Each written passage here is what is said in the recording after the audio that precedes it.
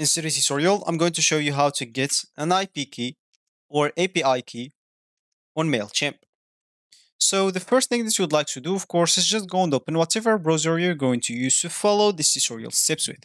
Here in my case, I'm actually using Brave, but of course in your case, you can use any other browser could be possibly working for you. Once you open that browser, make sure to go to this URL section and simply type mailchimp.com and hit the enter button, and that should take you into this page, which is going to be your home screen or your main screen.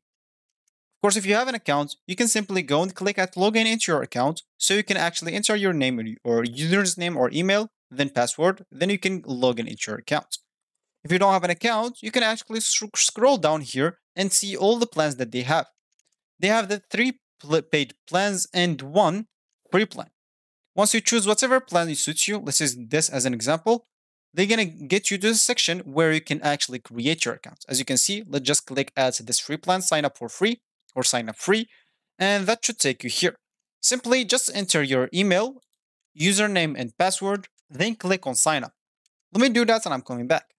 So now you'll have to check your email by just going to your email and activate it by the message that they're going to send you.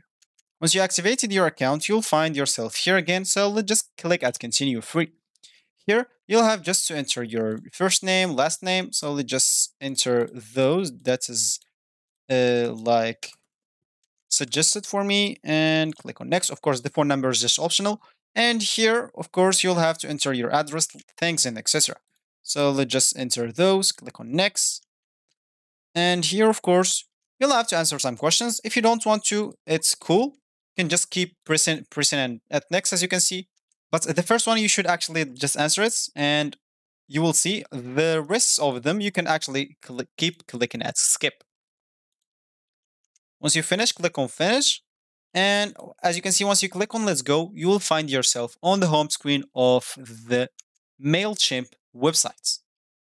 So as we said in the beginning of this tutorial, we would like to get API key or AP key. And of course, if you want to do that, we can just go to the left panel, click on search, go to help articles, and simply click here API key, hit the enter button, and that should take you here. Go and click about API keys. So you don't get confused, you can read here everything you want about the API key. But of course, what we care about, of course, as we said, we would like to get our API key. And of course, if you want to do that, you can just go to this generate API key, click on this API keys.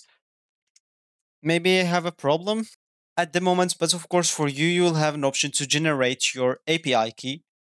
So, okay, let me just try again. Okay, as we said, click on API keys, and that should take you to the API keys section on your account.